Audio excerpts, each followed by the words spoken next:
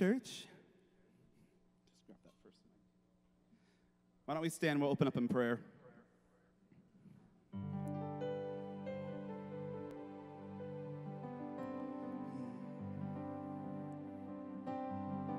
Thank you, Lord. Father, we thank you for your presence in this room, Lord. We thank you for this holy day.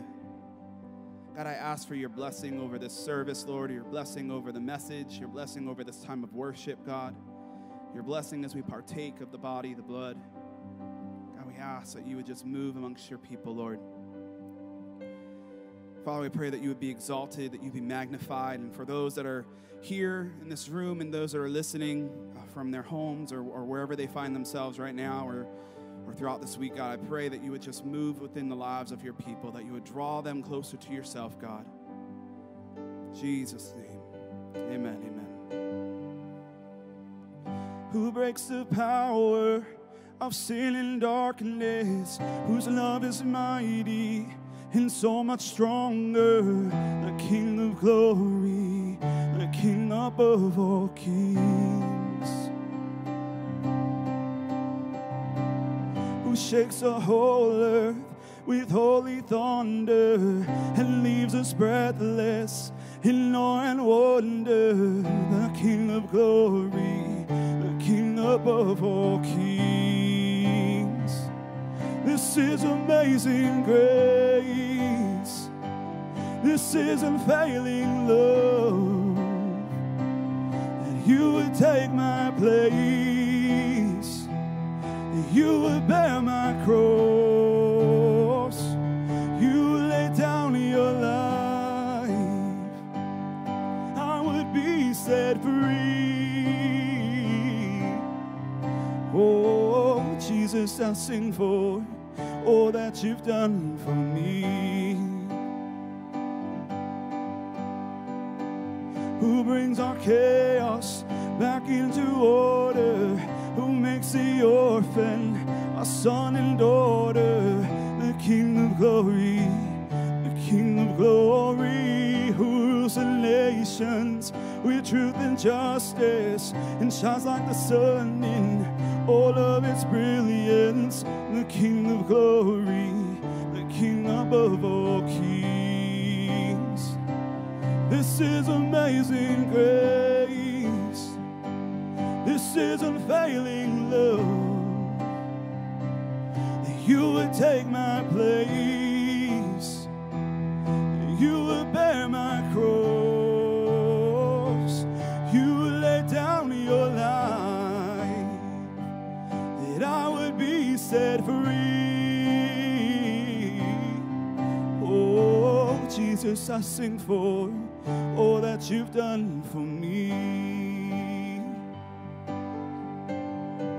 Worthy is the Lamb who was slain, worthy is the King who conquered the grave, worthy is the Lamb who was slain, worthy is the King who conquered the grave, worthy is the Lamb who was slain, worthy is the King who conquered the grave, worthy is the Lamb who was slain, worthy, worthy, worthy. This is amazing grace. This is unfailing love. That you would take my place, that you would bear my cross, you would lay down your life, that I would be set free. Oh, Jesus, I sing for all that you've done for me. This is amazing grace.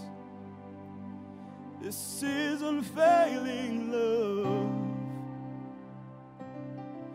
You would take my place, that you would bear my cross. Oh, thank you, Jesus. You laid down your life, that I would be set free.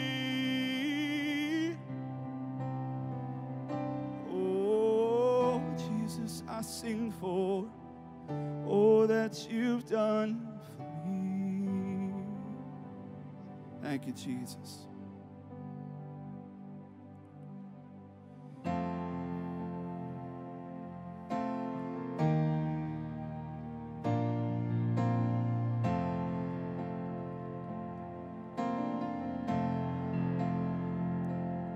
I see the Lord, and His train fills the temple. I see the Lord, and He is high and lifted up. I see the Lord, I see the Lord, train fills the temple. Oh, I see the Lord, and He is high and lifted up. Oh, and angels cry, and angels cry.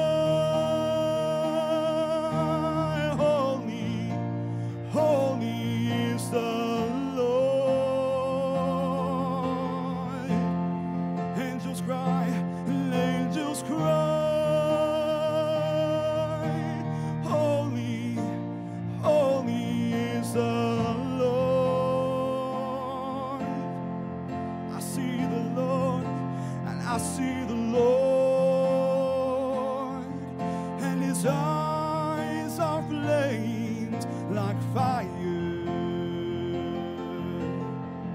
Oh, I see, and I see the Lord, and His hair is white as snow. And angels cry, and angels cry. Holy is the Lord. Angels cry, oh angels cry. Holy, holy is the Lord.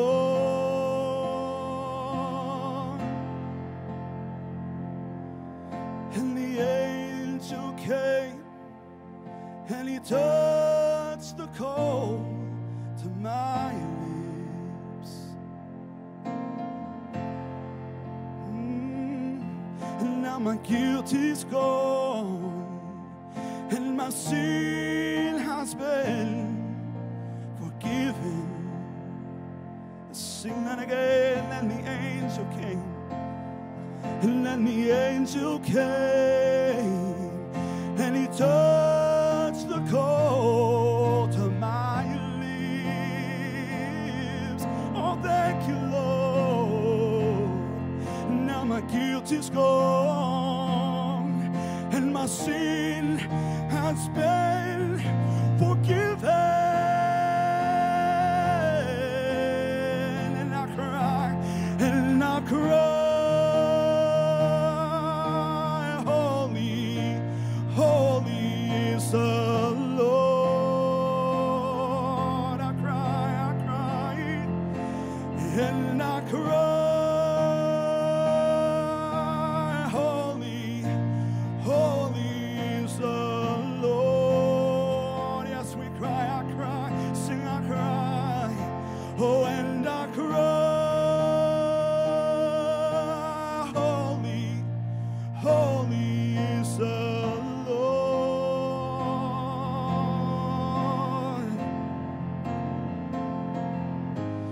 And the temple is filled with the glory of God. Oh, the whole earth is filled, and the whole earth is filled with the glory of God. Oh, sing, the temple is filled, and the temple is filled with the glory of God. Jesus.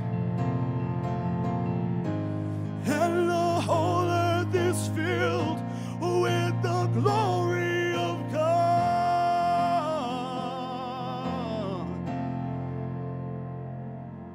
And then he called to me. He said, whom shall I send?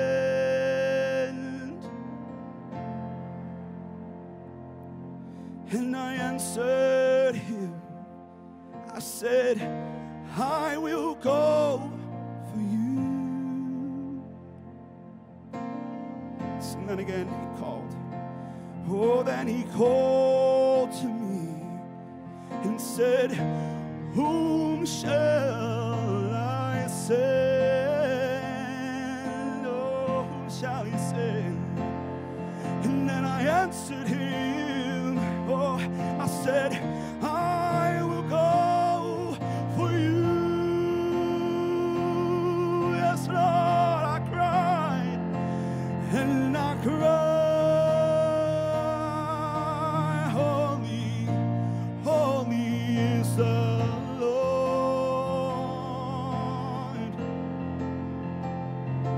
And I cried, holy, holy is the Lord.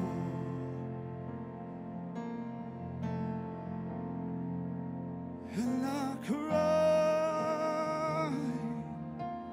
holy, holy is the Lord.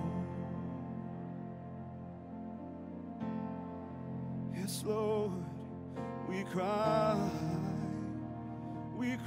holy, holy is the Lord.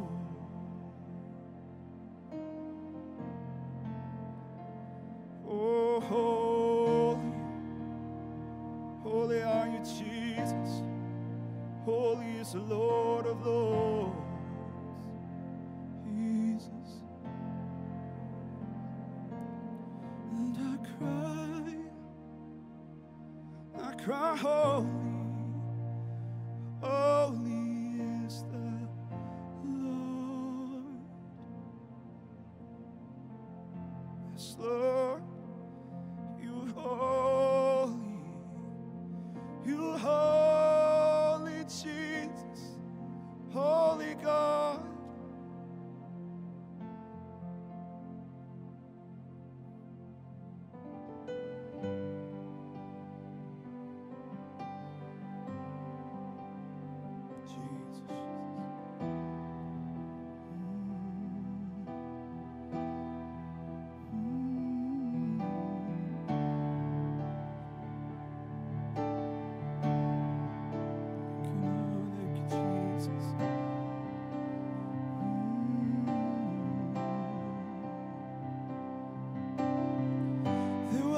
A moment when the lights went out, when death had claimed its victory. The King of love had given up his life. The darkest day in history. There on the cross they made for sinners.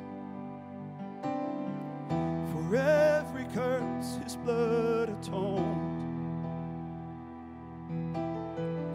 One final breath and it was finished. But not the end we could have known. For the earth began to shake,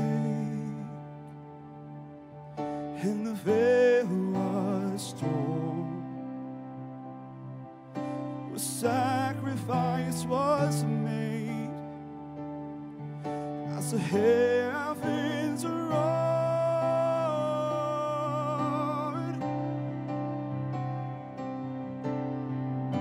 And oh, hail King Jesus. Oh, hail Lord of heaven and earth. Oh, hail King Jesus.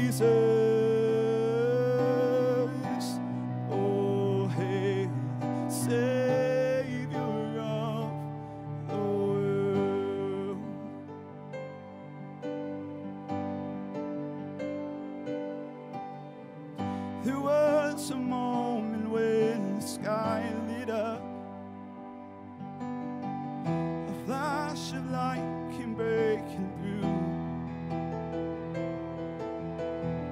When all was lost, he crossed eternity.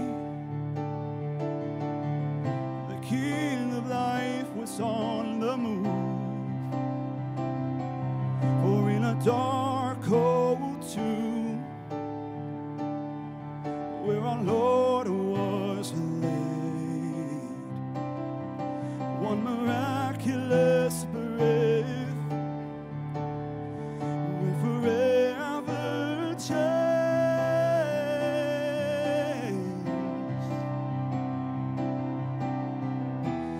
No hail King Jesus.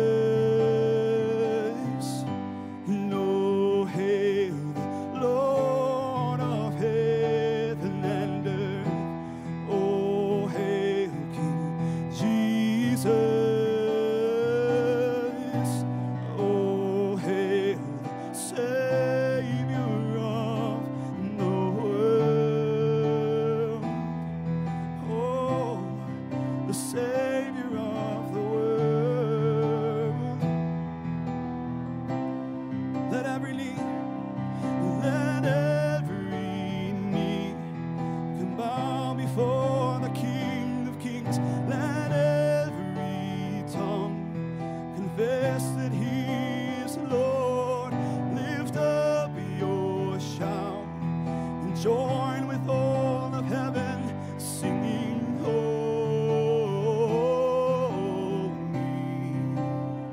oh singing holy.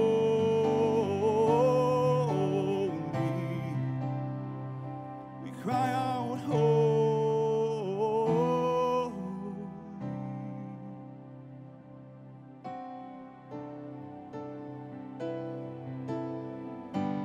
All hail Jesus, oh hail the Lord of heaven and earth, oh hail King Jesus, oh hail the Savior of the world.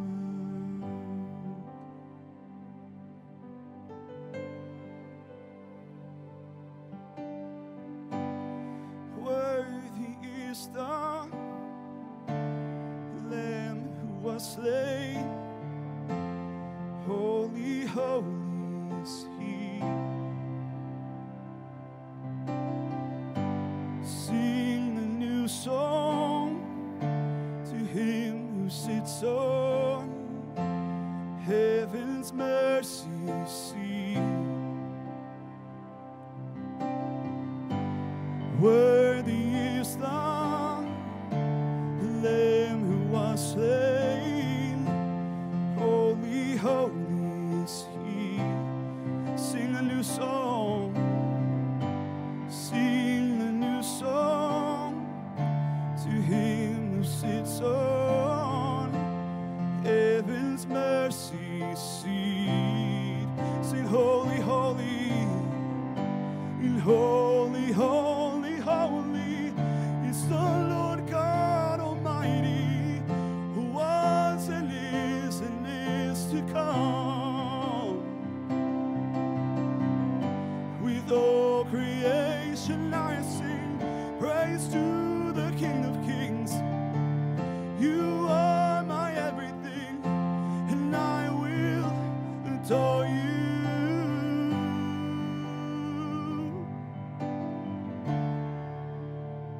We adore you, Jesus.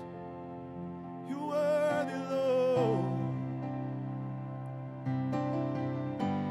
Clothed in rainbows of living color, flashes of lightning, rolls of thunder.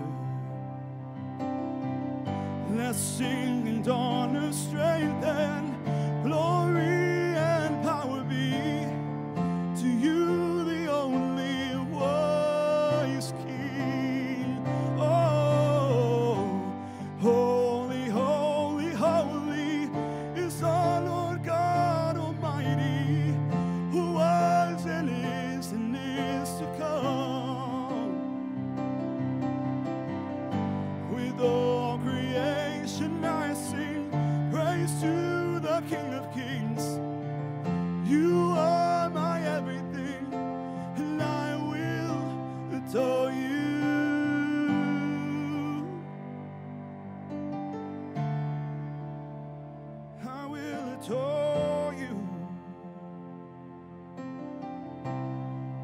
filled with wonder.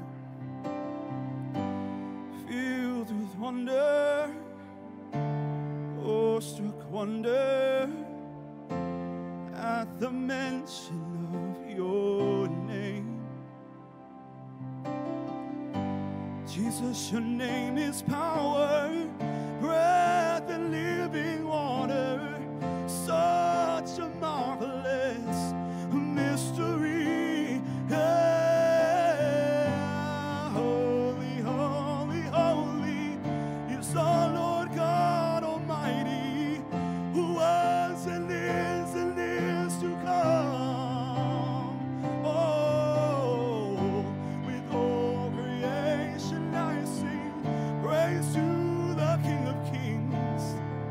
You are my everything, and I will adore you.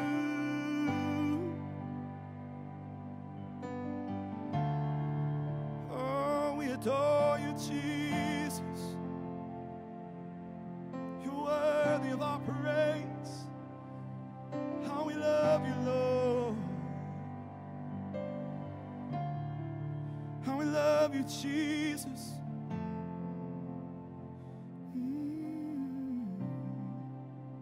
Sing one more time. Holy, holy, holy is the Lord God Almighty, who was and is to come. With all creation I sing praise to the King of Kings. You are my everything, and I will adore you.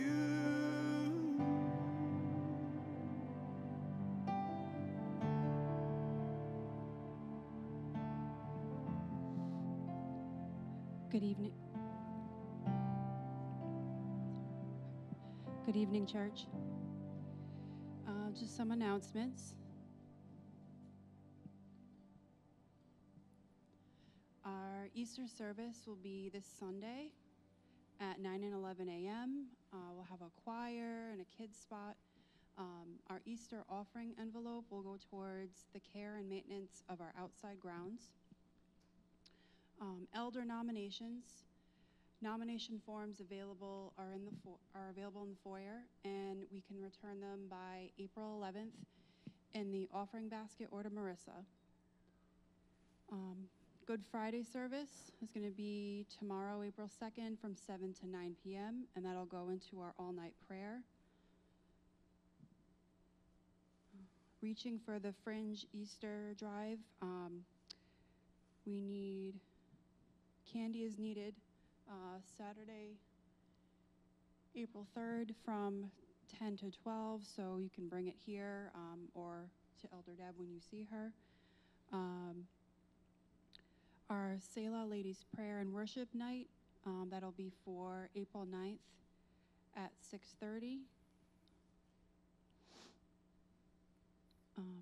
And then there's going to be a family game dinner and cornhole tournament Saturday the 17th at 1 p.m. And can we have our ushers come up for the tithe and offering? And I'm just going to pray for the offering. Father God, thank you so much for bringing us here tonight together, whether we're here or at home watching tonight. We just pray that you bless this offering to do your work. And for those who may be struggling, Lord, that we pray also that you can make a way for them and bless them, God. And we just pray as this Easter weekend comes up, this Resurrection Sunday that's coming, that you will help people to come back to you or to come to you for the first time. Whether they come out to church or watch it online, just let them be blessed. In Jesus' name we pray. Amen. Amen, church. Make sure you get involved, get plugged in. There's a lot going on. Come the church, support your pastors. Hope to see you guys tomorrow night. God's good, right? He's moving through this church. He's moving within this church and within the lives of people here. So let's participate in what God's doing. Let's do one more song together. You give life, you are love, you bring light to the darkness, you give hope, you restore every heart that is broken. Great are you, Lord. Sing, you give life. You give life, you are love, you bring light to the darkness, you give hope, you restore every heart that is broken. Great are you, Lord. It's your breath in our lungs, so we pour out our praise, pour out our praise. It's your breath in our lungs, so we pour out our praise, we pour out our praise. It's your breath in our lungs, so we pour out our praise, we pour out our praise. It's your breath in our lungs, so we pour out our praise to you only. Great are you, Lord. And oh, the earth will shout your praise, our hearts will cry, these bones will sing.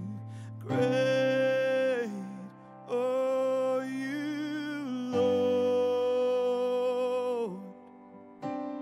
And all the earth will shout your praise, our hearts will cry, these bones will sing. Great are you, Lord.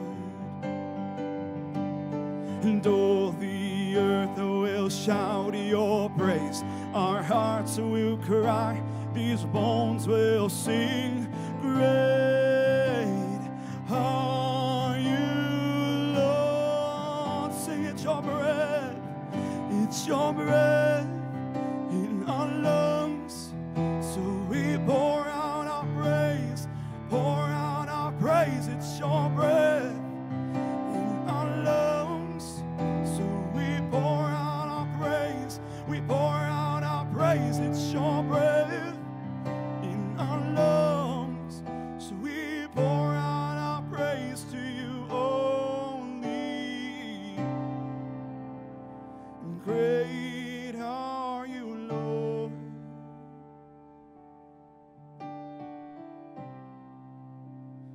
Great are you, Lord.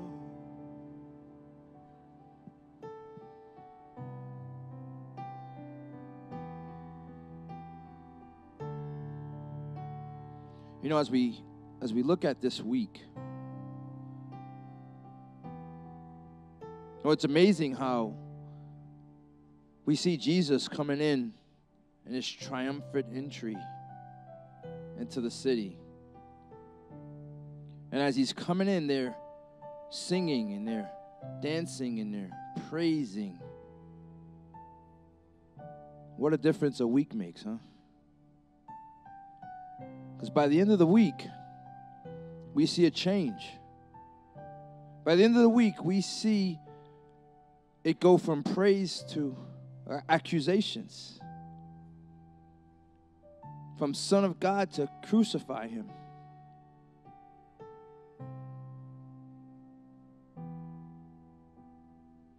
What amazing God we serve. Can you imagine being the father and your child is going through this. See, I don't know about you, but I would not stand by and let my child go through what Jesus went through. But we have a father up in heaven that actually allowed it. Hallelujah. He allowed it for you and me. He allowed it so that you and I could be called sons and daughters of the Most High God. Because any other way, it would have been impossible. So he sent his only son, that he would be beaten, tortured, and then hung on a cross, nailed to a cross for our sake. So whenever I think about that, it just brings me to a place where I'm not worthy, precious God. But you knew that, and you did it anyway. Father, tonight we come before you, and we stand here, Lord, just saying we're not worthy.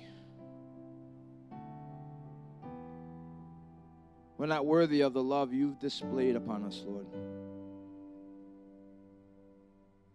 But you did it anyway, for our sake. So, Lord, we give you praise. Lord, we walk through this week with you. Lord, we celebrate you. And we cry, Lord, when we think about the things that you had to go through. So, Lord, tonight, Lord, as we talk about your Last Supper, Lord, as we talk about the event that happened, Lord, and Lord, all that was circled around your perfect timing, Lord, we celebrate you. And Lord, as we take communion tonight, Lord, we take communion, Lord, with hearts that are reflective, with hearts, Lord, with hearts of repentance, Lord, with hearts that are sorrow and hearts that are joyful. So we thank you and we honor you. We glorify your holy name. We love you so much, Lord. Have your way. Father, hide me. Spirit of God, speak through me. Have your way here. In Jesus' name, amen. Amen. Amen. Come on, somebody give the Lord some praise. He's worthy. He is worthy. He is worthy. Hallelujah. Praise God. Isn't God good? All the time. You got that right. Hey, before you sit down, can we just get right into the word, and then I'll let you have a seat. We're going into Matthew chapter 26, looking at just 2 verses tonight. Just 2 verses. Actually, 3 verses. Looking at 26, 27, and 28 of Matthew 26. Matthew 26, we're looking at 26, 27, and 28. Hallelujah. First book of the New Testament, if you were wondering. Somebody say amen when you're there. Amen. I was reading out of the NIV version. While they were eating, Jesus took bread, and when he had given thanks, he broke it and gave it to his disciples, saying, "Take and eat. This is my body." Then he took a cup, and when he had given thanks, he gave it to them, saying, "Drink from it, all of you. This is my blood, the covenant, which is poured out for many for the forgiveness of sins." Hallelujah. Father, have your way. Speak in us, show us, reveal to us. Lord, use us. Lord, do your work in us here tonight. In Jesus' name, amen. Amen. You may be seated.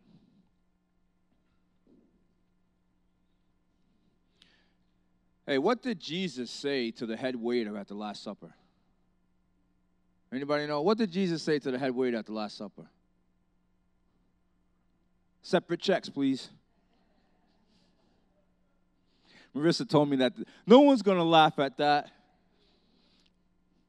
Marissa, you're watching, they laughed. So we come into this scripture at a point where they're now celebrating, or actually, yeah, they're celebrating the Passover, but they're having what we know as the Last Supper. And prior to this, Jesus has sent his disciples into the city in order to prepare for the Passover meal. And they're at this Passover meal, and Jesus comes to a place where Jesus takes this bread, he breaks it, and he gives it to them, saying, "This is my body." And he pours the wine, and he gives it to them, and he says, "This is my blood of the covenant." These emblems, these are emblems of power. And that's the title of my sermon tonight, the emblems of power. Have you ever asked yourself what these emblems represent, what they mean? Why do we take them? How does it apply to what happened on the cross, and how does it apply to Jesus? And we can look at the superficial, and we can say, yeah, Jesus is breaking the bread. He says it's his body, right? And the wine is his blood, and it's just what it is, right? But have you ever really thought about it? Have you ever really thought about this dinner and actually what's going on here?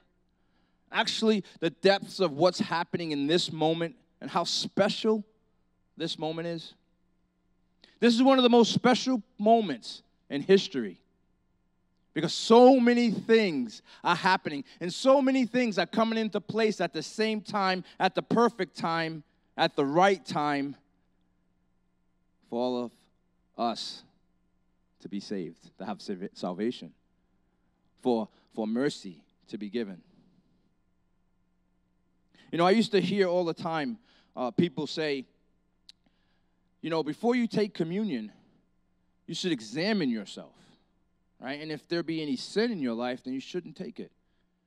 And then it always kind of stuck with me a little bit when I heard that, and I was always kind of like a little weird about it. Because why would Jesus give us communion if we had sin and we couldn't take it? Because if that was the case, no one could take communion. It would be only for one person, Jesus.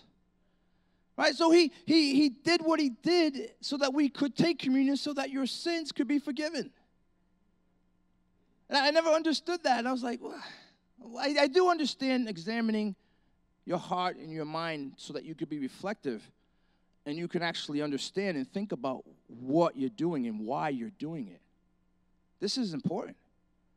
Because we shouldn't come up and take communion just for the sake of communion without any understanding at all on why we're doing what we're doing. So tonight I want to talk to you a little bit about this special moment in time, this special time that God gave for us to look back on and see. Jesus came to die for us so that we could be free. The only prerequisite that you have in order to receive his salvation and the mercy that's given to you is for you to say, I believe. I believe that Jesus Christ is the Son of God and that he died for me on the cross. You're good. Imagine that. In this world today, think about it. In this world today, what would you have to do? How much would you have to pay to get freedom? If your life was in jeopardy and you had to face a life sentence, what would you have to give? What would you have to do to be free? And here Jesus is saying, the only prerequisite for what I'm about to go through is that you believe. That you believe I am who I say I am, and that you believe I died for your sins. That blows my mind. Like if you ever see the picture of the mind exploded from the head, like this was like, right? That's me when I think about that. Because that's amazing. And I don't know that we often really think about communion, think about the Last Supper, and actually what was going on at that moment. When we partake of the communion emblems, the wine and the bread, it represents a one-time event, the crucifixion of Christ. One-time event. A one-time event that will never happen again, ever. A one-time special, supernatural, out-of-this-world, amazing event that will never happen again. And we get to look at it, and we get to see it, And what's amazing is we get to look back on it and see all of the effects that dinner took and how it happened and how Christianity spread throughout the world and how there's millions of people now that know Jesus and how there's millions more that will get to know him. Hallelujah. Communion also represents a one-time event of when we are saved. At communion, I always think of God, how he saved my soul and how he delivered me and made me free. See, when I take communion, the things that are going on in my mind is I'm thinking, man, God, Jesus, you set me free. You set me free, Lord. And I don't even know that we really understand that. See, because we live in America, the land of the free. Right? We can do what we want. We can say what we want. We can go where we want to go. Right? We got freedom. But it's not the type of freedom that you really can think about, that you really know. And this is the type of freedom that gives you an eternity. This is the type of freedom that says when you die, you don't die. This is the type of freedom that says you have eternal life. That you don't go to that place with the capital H. But you go to the place with the capital H.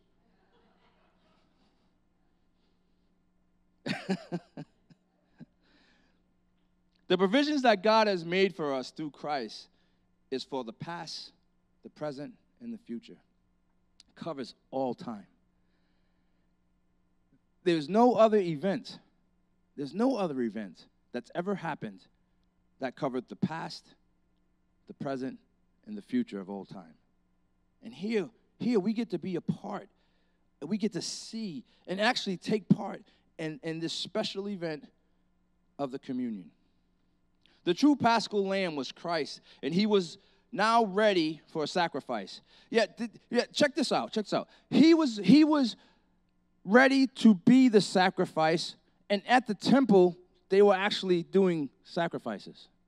So he was ready to be the sacrifice, and at the temple, they were doing useless sacrifices.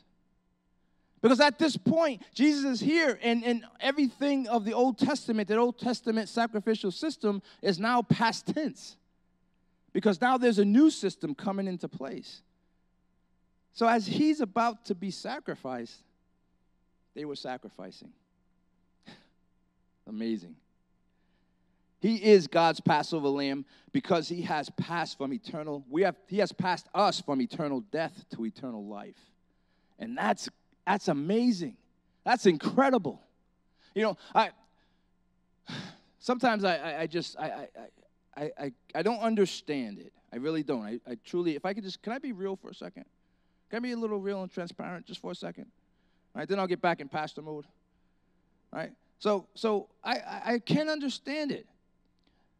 Everybody in the world, every single person in the world should be on a knee praising God, praising Jesus Christ as their Lord and Savior. Because if I look at myself, I'm rational. I'm a rational guy. I think rationally. Right? I'm not a loony. I'm not crazy. I'm not out of my mind. Well, maybe a little bit. But I can see I've experienced Jesus Christ in my life. I know that he lives. I know that he does work in people's lives. I've seen him change people's lives. And yet, so many don't believe in him. So many don't follow. And that just, to me, that just confuses me because it's so clear to me. And this act on the cross was so powerful and so incredible that someone would give their life for their enemies. Someone might give their life for their friend. Raj, I'll lay my life down for you, bro. Right? But that's my brother. But would I be willing to lay my life down for someone I don't know? Worse, better yet, will I be willing to lay my life down for someone who put me on the cross? Who banged the nails in my feet and in my hands? Would I be willing to die for them? Would any of us be willing to even do something nice? Never mind die. Would we be willing to do something nice for someone who came against us? who we consider an enemy. Amazing. Angela of Foligno said, if we but pause for a moment to consider attentively what takes place in the sacrament, I am sure that the thought of Christ's love for us would transform the coldness of our hearts into the fire and love of gratitude. If we just thought for a minute what happened at this moment, it would change our cold hearts into fire, into gratitude. See, because that's what I think about when I think of Jesus on the cross. That's what I think about when I take communion. I think about, he died for me. He really did. You know what? He really did. First Lady, he really did die for you. Donna, he died for you. It's not this blanket thing, right? It's not this overall thing. Yeah, he died for everybody. He died for you. Al, he died for you. Debbie, he died for you. He thought about you on the cross. That's amazing. So as I look at this dinner, as I look at this Last Supper, what we call the Last Supper, what the Jews and the Israelites called Passover, I see three things I want to talk to you about tonight. And we're going to talk about the emblems, the blood and the body and the blood, but I want to talk to you too about timing, the timing. Because I don't know that we truly understand the timing, right? Everything God does is in perfect time. He doesn't do anything out of time. See, the problem that a lot of us have is that we understand God's will, but we don't get God's timing.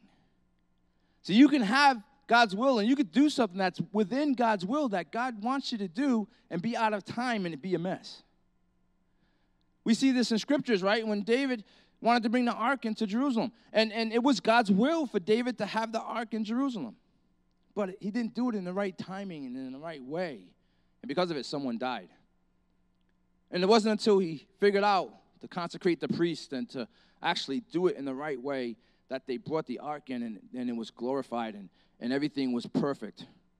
But when we do it, sometimes we get lost in the timing.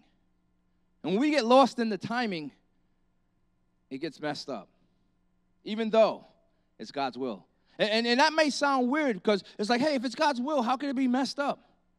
But it's got to be in his will and in his timing. And as we look at the Last Supper, this is perfect timing.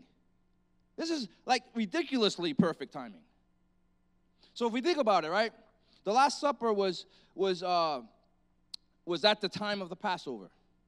So let me refresh you about the Passover. The Passover was when the last miracle that God did for the nation of Israel before Egypt freedom. It was the angel of death that came into Egypt, and they had to put the Passover lamb, the blood of the lamb, on the doorpost so that the angel of death would pass over their homes. And only the firstborn of Pharaoh would die. The Passover. And you know what's interesting about the Passover is that they were given a specific time to kill the lamb so that they can then have it and eat it and put the blood on their doors. And that time was about 3 p.m. So they were told that they needed to kill the lamb at a specific time in order to have everything be ready and prepared for this special moment. And as we look at the cross, and as we look at everything that happened there, Scripture says, or even the commentaries say, that they believe that Jesus died at about 3 p.m. The timing is too perfect.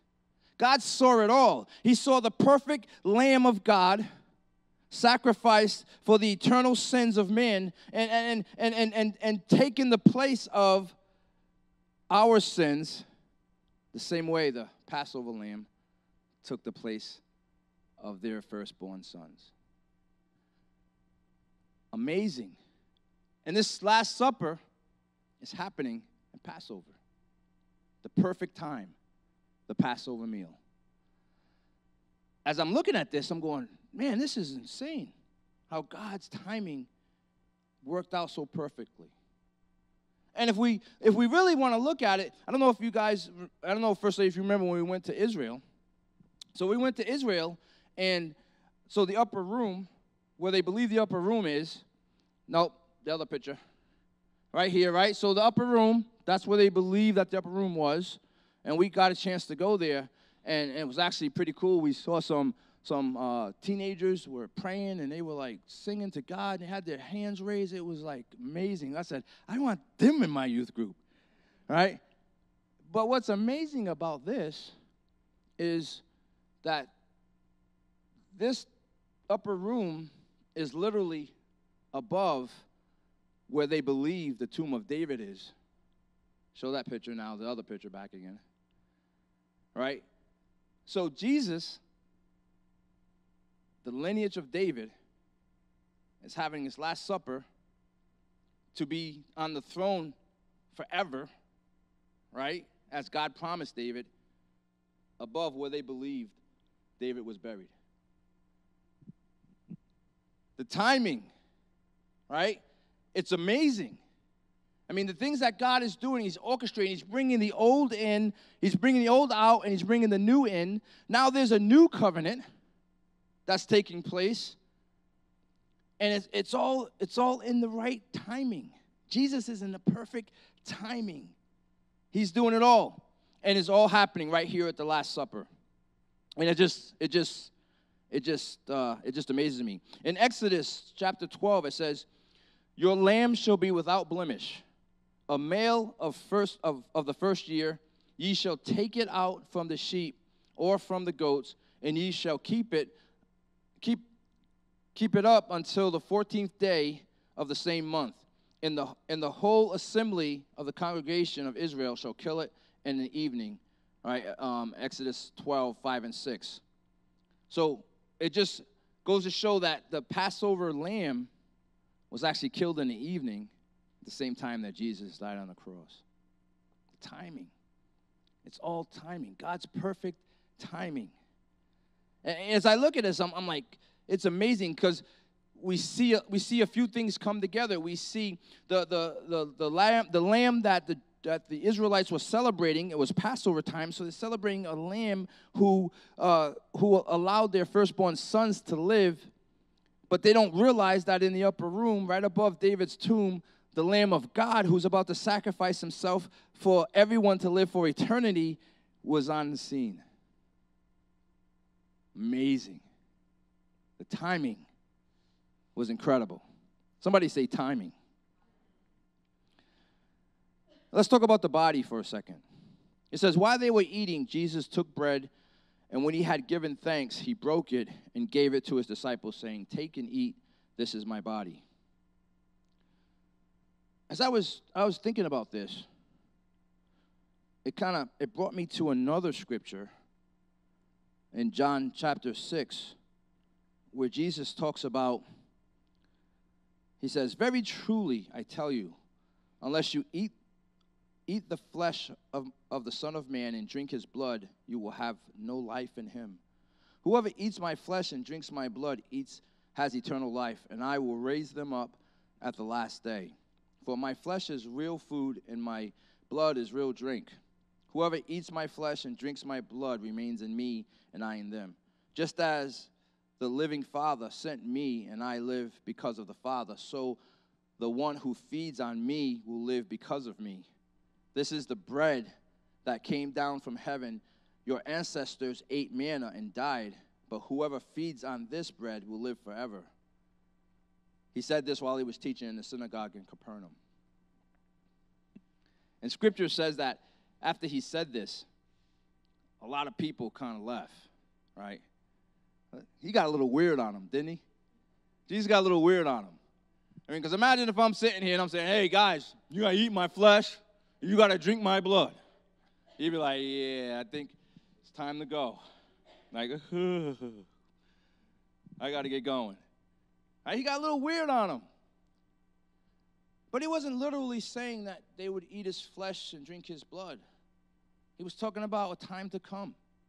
He was talking about this communion. He was talking about his word. See, Scripture says all the time that we should devour the word. We should chew on the word. We should eat the word. We hear that all the time, right? And who is the word? I believe in John it says that in the beginning was the word, and the word was with God, and God was the word, and everything was made through the word and for the word. And then the word became flesh, and we called him Emmanuel, Jesus Christ, the Son of God. So when we chew on the word, we chew on his flesh. When we take communion and we break the bread, and he says, this is my body, which is broken for you. Again, we see a similar, I can't think of the word I want to say. Again, we see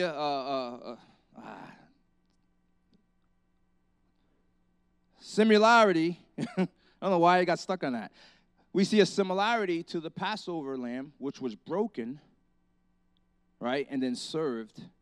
And we see Jesus Christ, who was beaten and abused, but then served out for all mankind. The body. And so when we take of this, it's not like we're literally eating his flesh, but we are eating of his flesh when we eat of the word, like we're doing right now, right? When we're digging into his word, and we're talking about it, and we're chewing on this stuff, man, and we're digesting it. We're eating of his flesh, and we're also eating when he breaks the bread, and he says, this is my body, which is broken for you. So he wasn't speaking literally, and he wasn't being weird, as people took him to be. He was being literal. And he was saying, you know what? There's going to come a time when you're going to eat of my flesh and drink of my blood, and if you don't do it, then you can have no part in me.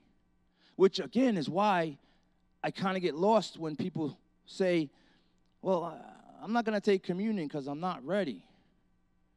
I go, what do you mean? What do you mean you're not ready? No one's ready. Everyone has sinned. Everyone has sin in their life. We take communion, and the opportunity that we have when we take communion is to reflect and ask God to forgive and repent of that very sin that's now preventing you from taking communion. When we take the blood, the bread, the body, we do eat of his flesh. This is no supernatural event happening in reference to the bread, but it is symbolic of the sacrifice that Jesus had made for us. In the same way the lamb was broken and laid out for the redemption of the firstborn of Israel, Jesus was beaten and laid out for the redemption of us all. So when we take of the body, we should be remembering the sacrifice of Jesus and how he gave his body for us. And I don't know that we do this because we so often take communion and we just kind of get our cup and we open it up, and when they say take the bread, we take it, and they say drink, we drink. But I don't know how reflective we are. I don't know how much we really kind of get this and understand what's actually going on and what we're actually doing. The body of Christ is the price paid for salvation. It's the price. It was the price paid for your freedom.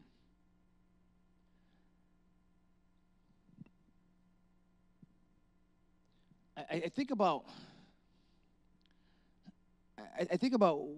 what would I do for someone who paid such a heavy price for me? What would I do? And he's saying, you'll eat of my flesh and drink of my blood, or you'll have no part in me.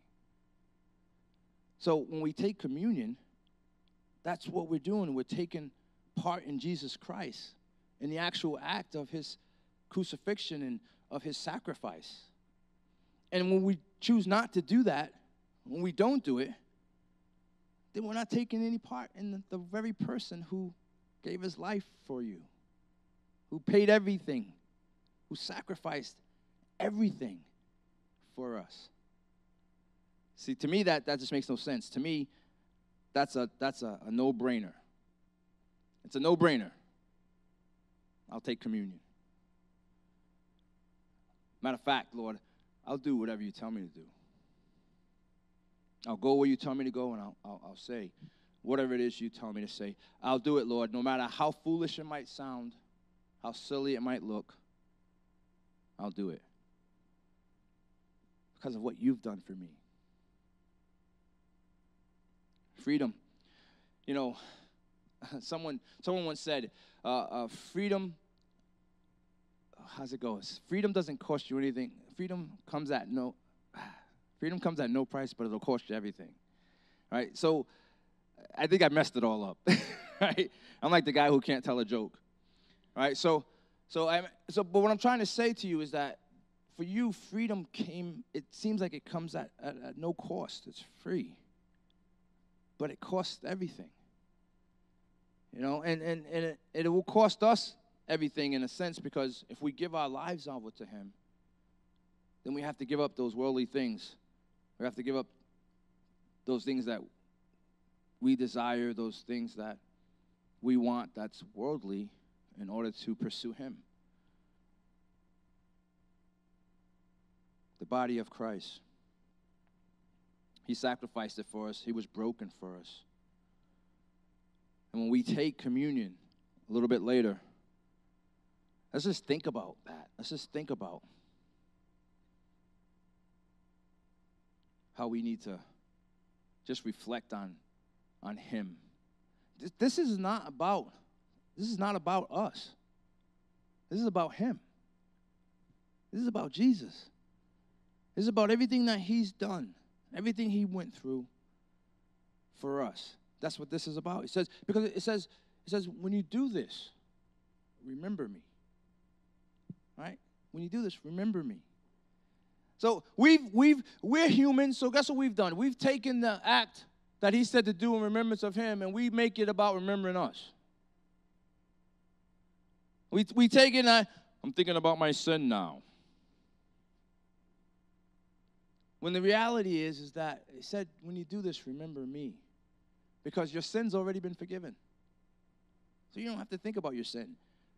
Focus and think about Jesus Christ. It's amazing. It's amazing. We haven't even gotten to the blood. We just talked about the timing in the body.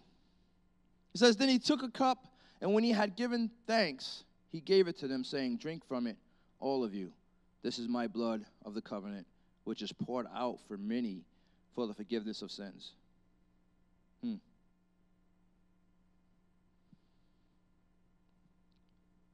So, this blood of Jesus, it actually ushers out the old and brings in the new. And what I mean by that is, before Jesus, the Lamb of God, sacrificed on the cross for us, the Israelites had to go through an old sacrificial system where they would have to sacrifice certain animals for certain sins. And if you wanted to get forgiven of your personal sin, you had to sacrifice certain animals. And then they had to sacrifice certain animals for the nation's sins. And that was a continual, all-the-time thing, because no one sacrifice could redeem your sins forever. And here now Jesus is coming in, he's saying, hey, we're going to get rid of that. Because now it's going to be one lamb, one bleeding for all time and for everyone. No more do you need the sacrificial system, because I'm willing to sacrifice myself for everyone for all time. And this sacrifice had to be a blood sacrifice, because sin came in the world through the blood, and it had to be redeemed by the blood. So we see here that Jesus is redeeming the sins of mankind with one thrust, one act of the cross. He's wiping out the old, and he's bringing in the new. So the blood is actually doing two things at once. It's bringing in a new era, a new covenant, right? You're under now a new covenant. And that same blood that brought in the new covenant is now also cleansing your sin. Just like that. What a God we serve. Man, he can come in just like that. New covenant. Nah, that stuff's old. We got a new covenant. And guess what? Everything you've ever done that was sinful, don't worry about it. I forgive you. Just like that. Through the blood of Christ. It's amazing. And I don't know that we actually sit down and actually think about this. And as I was studying and I was looking over this stuff, and I'm going, man, this one supper, there's so much that's going on right here. There's so many things coming together at the same time for us. This is the climax to the story. God is about to bring, so it's like at the point of the movie where you know that the major thing is about to happen. And if there was music being played, that would be when it's like, dun, dun, dun, dun, dun, dun, dun, dun, dun, dun, dun, dun, dun. Because you know the bad guy's going to look like he's going to have his way. But the reality is that the good guy comes in and saves the day. There's power in the blood. Would you be free from the power of sin? There's power in the blood. Power in the blood. Would you err evil or victory win? There's there is power, wonder-working power in the blood of the Lamb. There is power, wonder-working power in the precious blood of the Lamb. That's so true. There's power in the blood. Amazing, wonder-working power that cleansed all our sins, that changed the world. You know, this moment in time is so special that for us, it actually changed the landscape of time. So we actually went from a portion of history to a new portion of history, from AD to BC. Right? There's an actual change in the time frame that we mark at this moment. That Jesus is so powerful, such a Son of God, that his body was broken for us, his blood was spilt for us, and it changed everything for all time. Everything for all time. The heavens quieted for a minute, and everything just went quiet because of what happened on the cross. Because everybody, the angels, the demons, every single person on earth, everybody knew everything just changed. You ever had a moment where you just said, you know what? Something just changed. Where you're like, hold on a second. Something just changed. That's what this was. This was a change in the moment. A change for all time. And thank God. Thank God. Because if not, we would not have the freedom that we have.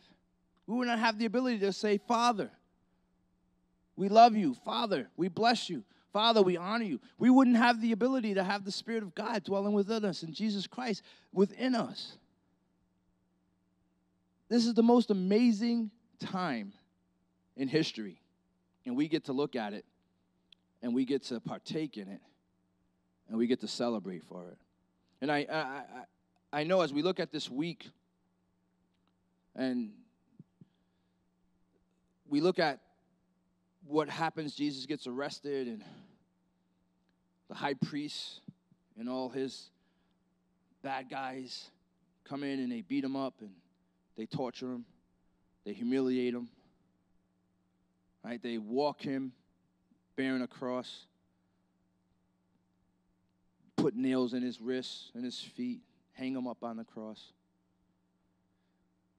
But this is a moment, as sad as it is, of celebration. It's a moment that changes the world. It's a moment where God says, no longer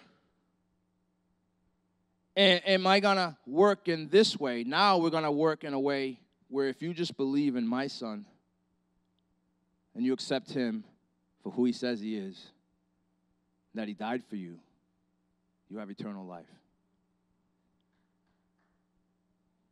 There should be more than one person clapping for that, right? You have eternal life. Hey, let's not get bored, right, with the Word of God and some of the things that we've heard 1,000 times. Right? Because when we do that, what we start to do is we start to take the word and now we start to change it a little bit so that we can make it different. And we can't make the word different. The word is the word. Right? And we have to get excited about it. Even if you've heard it a million times, you still got to get excited about it because it still means the same thing. It still means that you are saved. It still means that you're free. It still means that you have a God that loves you, a God that watches over you and protects you. We have to be really careful that we don't get tired of hearing the word so that we're like, yeah, I know. He took the bread and he drank the wine. Heard it 1,000 times. But do you know what happened? Do you know what was going on? Do you understand the situation here? We should celebrate that all the time. And we shouldn't look for ways to try to make it more interesting. When we do that, we change it. And now it's not the word of God anymore. Now it's something else. That's why you guys should be happy that you're in this church, because you have a senior pastor and you have pastors that preach the word of God. And they don't look to change it or make it better so that we can make the masses happy. I don't want to make the masses happy. I want to make God happy, and I want to preach his word. I don't know where that came from. But anyway. Amen. Amen. Amen. We're talking about communion. I digress. So we're going to take communion here in a minute. Justin, can we come up? Communion also represents an ongoing relationship that includes the blood for the forgiveness of your sins after you have been saved. And the communion represents the spiritual strength that you gain by feeding upon the flesh of Christ. See, when they ate the Passover, Kyle, you can come up. When they ate the Passover, they gained some strength by eating the Passover. When we eat the Passover, we gain spiritual strength in Jesus Christ. The bread and the cup are not really elements, are not holy elements in and of themselves. But they do represent something that is very holy. So it is with great respect and reverence that we come to the communion table, recognizing it is a symbol of what Jesus Christ accomplished for us on the cross.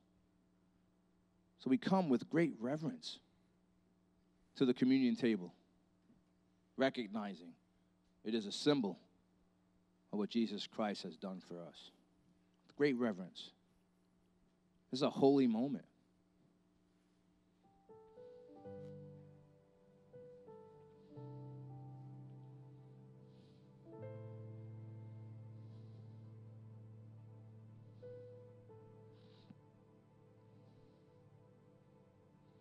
It's about what he did on the cross.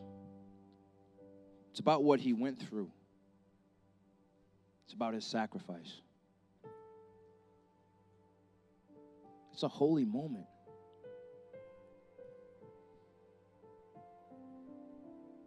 And if we make this about anything other than Jesus, we actually diminish his sacrifice. We actually take away everything that he's done. So if I were to say to you, examine yourself, I would say examine yourself so that you can reflect on the true nature of who Jesus is and what he's done for you and in your life and what he's going to continue to do and will do for you in your life. He's the King of Kings, the Lord of Lords. He is the God above all gods. There is no other. There is none. Hallelujah. So while they were sitting at the table, he took the bread. Precious God. He broke it. He said, Eat this. This is my body, which is broken for you. Hallelujah. You may eat. Thank you, Jesus.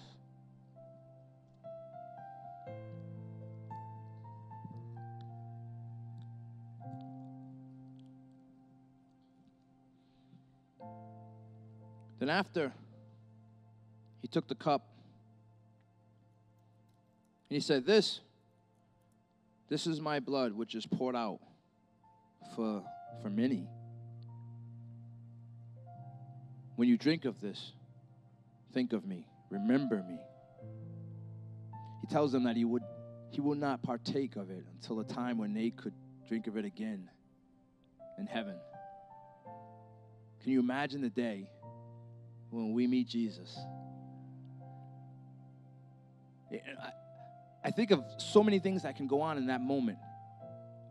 But I think he's going to have 2 cups in his hand. And he's going to give you one, and he's going to have one. And he's going to toast and say, you made it. Welcome, my child, my love. Then he said, drink.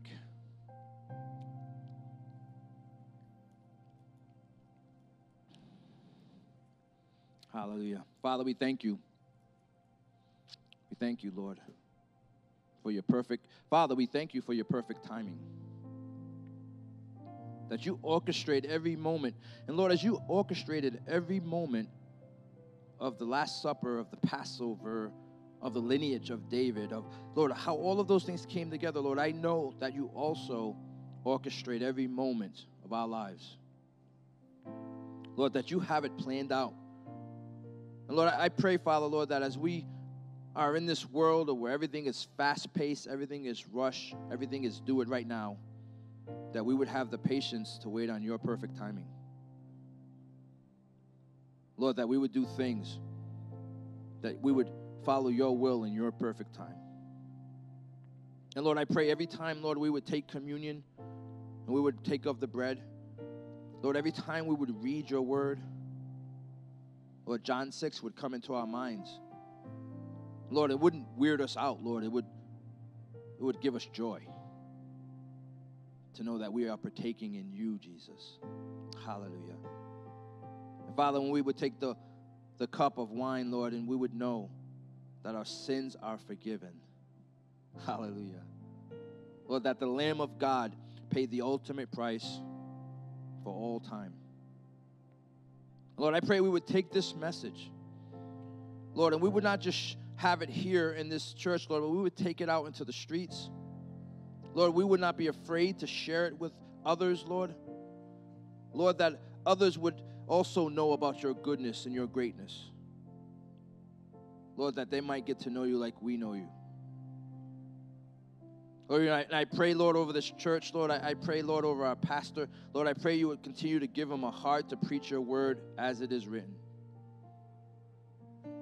Lord, that we wouldn't feel the urging or the necessity to preach something other than your gospel. We love you so much. Have your way here. In Jesus' name, amen. And you know what Scripture says? That after they took communion, they sung hymns, they worshiped, and they praised God. So can we worship a little bit before we leave tonight? Can we honor God a little bit before we leave tonight? Hallelujah. Praise God. I'm forgiven because you were forsaken.